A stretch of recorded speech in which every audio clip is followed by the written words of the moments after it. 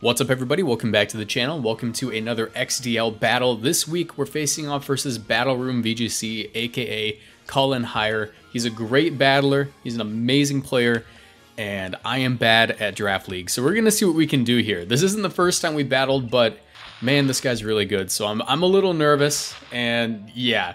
If you're wondering where the other XDL battles have been, they've been pretty much like, how do I say it? Last week my opponent dropped the league, so we got an auto win, so that's probably gonna be like our only win this whole season. But this battle is late because Collin was on vacation or something, and we got an extension, so it's all good.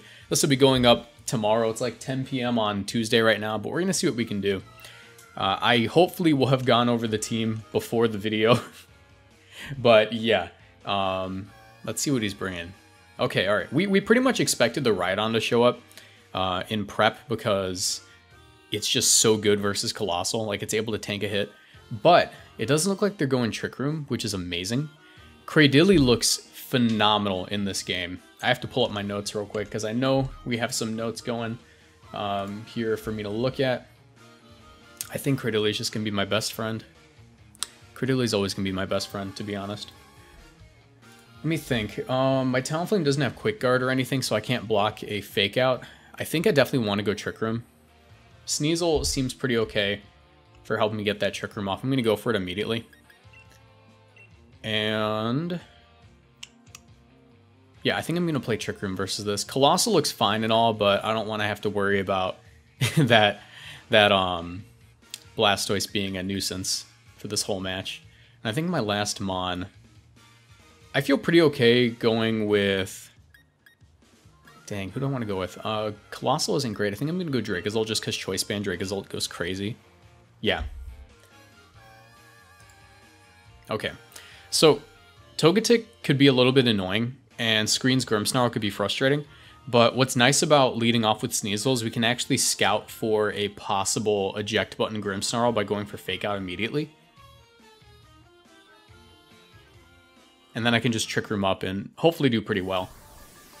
I mean, I am carrying Energy Ball on my Life Orb Uniclus, so we should be able to deal with what's it called? We should be able to deal with RHYDON pretty alright. I keep wanting to say Rhyperior or Rhyhorn, I just don't see RHYDON that often. As they go with Togetic Blastoise, definitely aiming to stop that Colossal setup, but I should be able to Fake Out and Trick Room up here. Yeah. Hopefully we don't end up having to eat a yawn. I'm going to Fake Out and I'm going to go for the Trick Room. Oh, wait. Do we not have Trick Room? Am I dumb? Did I don't know why I thought I had Trick Room on this thing. I'm big stupid. So on the bright side, we can do this instead. I'm going to taunt that Togetic. I'm not even going to bother with the Fake Out. And I'm going to immediately go for an Energy Ball. I think that's my play. We're gonna do that. I don't know why. I thought I had freaking Trick Room. Alright, there's the taunt. Hopefully we stop something important. Probably a yawn. There's the Shell Smash. Let's see if they're White Herb or Focus Sash.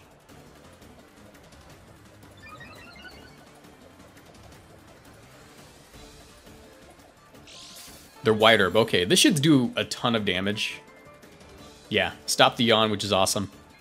Energy Ball. I don't know why I thought I Trick Room. That Trick Room would have been so nice. And we just straight up one-shot them because this thing's absurd. And we got the crit, so that's really lucky on my end, but yeah, I'm pretty sure it would have lived it. But I think Sneasel would have been fine just to go crazy there. Okay, and there he is. There's the boy. This thing may be weakness policy. I'm going to go ahead and do this. I feel pretty comfortable Dynamaxing, I think.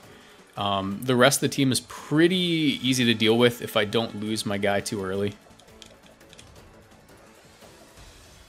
And I want to say that this thing might not actually be carrying Protect. I don't know why. I want to say this thing might not actually be carrying Protect. There's the Komodo. Okay, great. Let's see if they Dynamax. I'm Dynamaxing. I'm probably in a pretty good spot here. I don't know if Komodo really has anything to beat Reuniclus once it's Dynamaxed. Okay.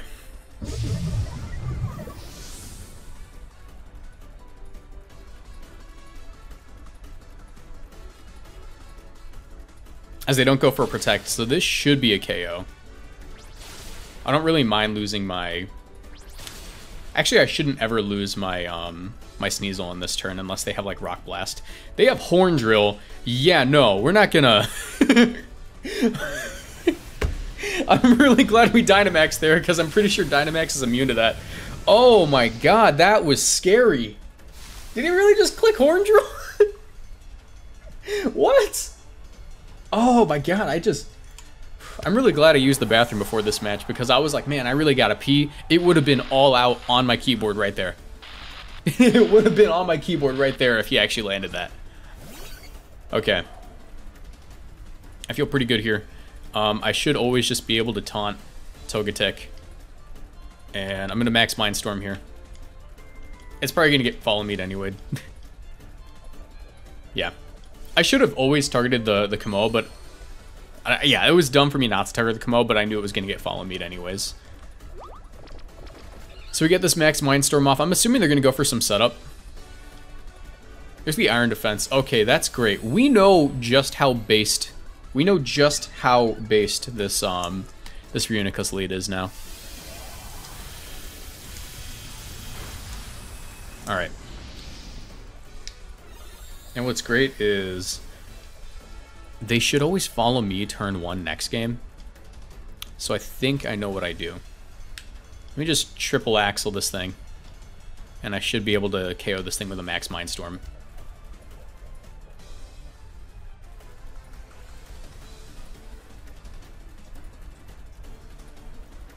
We can also find out if it's Sash Kamo. This should be a pretty easy way to reveal that. As they Dynamax the Kamo, I don't think they're living this ever, really.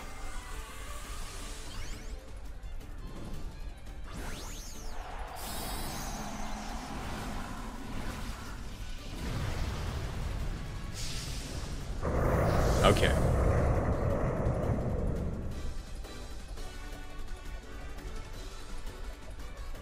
Triple Axle, we connect. That, as long as we land all 3, that should always KO. Nice.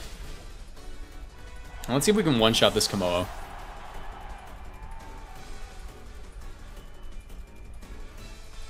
They're max knuckling. Definitely just checking to see if I'm Focus Sash. As I believe this will just one-shot.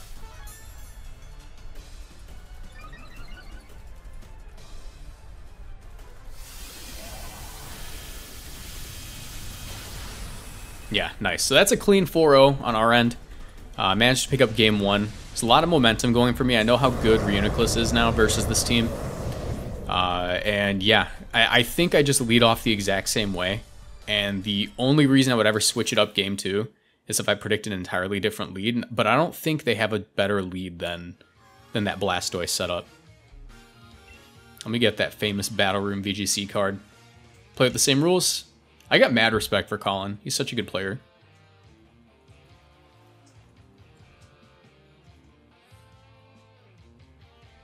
I wonder how much that crit mattered. It definitely mattered like a ton, but now I think I might just Dynamax and deal with it. I might just Dynamax turn 1 and just deal with it like that.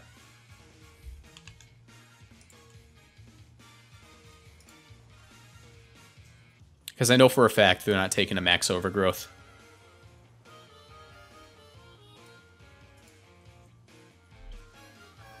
Also, I might have to cut this part of the video out. I forgot Collin is a little sick, so he said, I'm going to have to get some water real quick between games, so... Okay, no, we're already doing this. Cool. Let's go with let's go Gym Leader. I haven't listened to that song in a while. I think we do something pretty similar here. I don't know why. I literally forgot I didn't have Trick Room on that. I completely thought I had Trick Room on that, but it worked out in the end. It worked out. I'm going to lead off the exact same way, because Reuniclus just does so good here. Cridily, and we'll go Dracozolt again, because Dracozolt's actually really nice.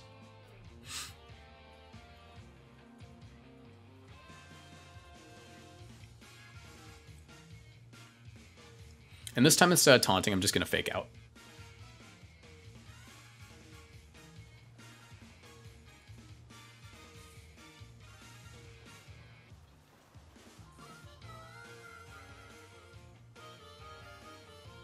Watch it be like ally switch Togetic. That could actually be really annoying.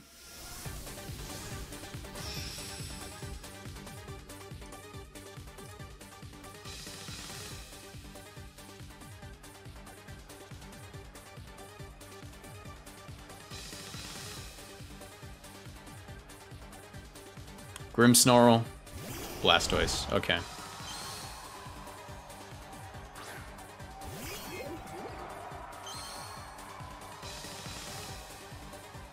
So luckily for me, I can do this. Never gonna see this one coming. Never gonna see this one coming.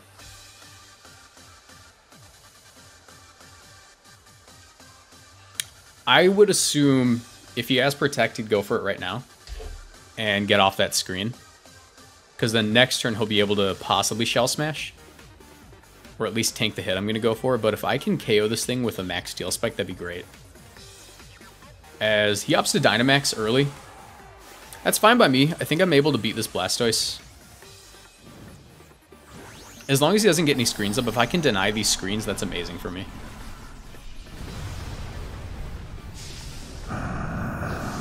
Because I have my freaking Dracozolt in the back. I can just go ahead and Bolt Beak this thing.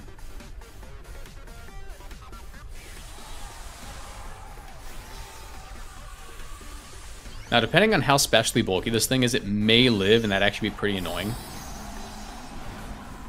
But still, I think Choice Band Bolt Beak from Dracozolt would be more than enough to KO this Blastoise.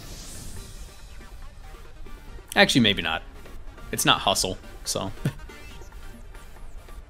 There's the Fake Out. Let's see if we can one-shot this Grimmsnarl with Max Steel Spike with the Life Orb. There's a Cannonade, probably going into that Sneasel. Oh, it's into Reuniclus. I'm actually pretty cool with that then. That's actually really nice.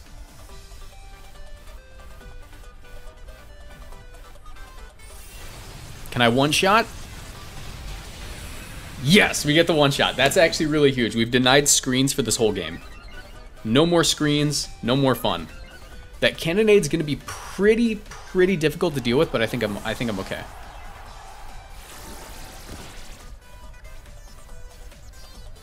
Because I think I just focus down everything not named Blastoise and then sweep with Dracozolt. Because the rest of the team doesn't have much. Yeah, there's RHYDON.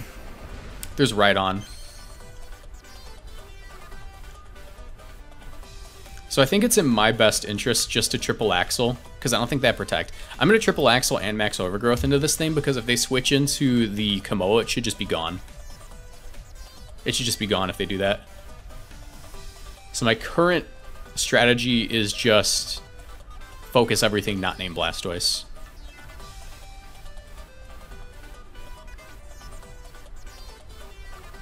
There's the Protect, that's fine.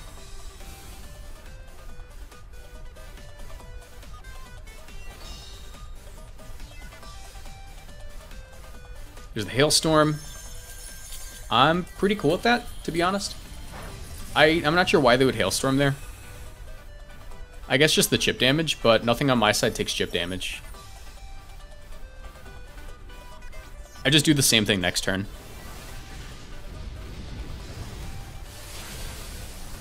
Oh, that might have been a crit. No, it wasn't. That's just natural damage, and I think Hail goes before Grass. Did I just get the KO because of the Hail? Oh my god, I'm getting the KO because of the Hail. Dude, okay, that worked. That worked. Let me go ahead and just take that Komoa, because I'm pretty sure that's what's in the back. And once Komoa is gone, I think I just went with Dracozolt.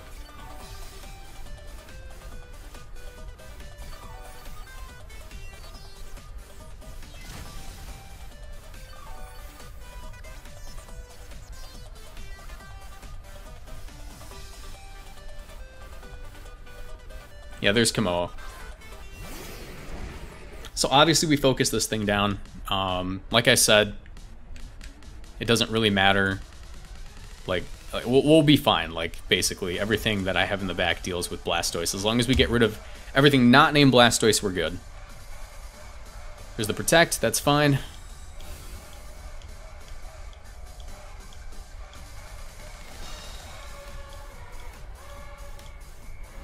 There's the cannonade, probably onto my Sneasel.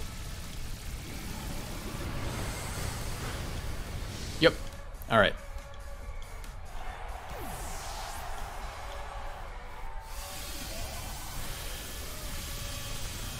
It's gonna do a ton of damage. That Life Orb damage is insane, but you can't tell him Life Orb because... Oh, that was a crit. Can't tell him Life Orb, though, because of the Magic Guard I have.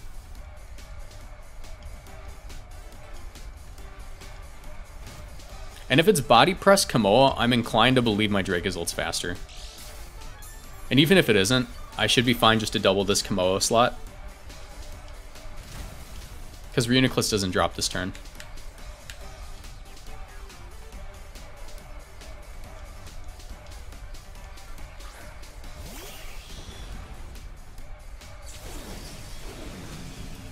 Alright, and now I just click Expanding Force.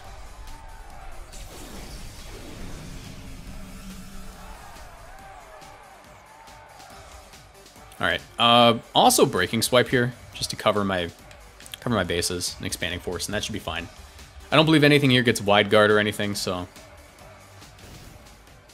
It's going to be a KO on Kamoa, and this Expanding Force should do the rest on the Blastoise.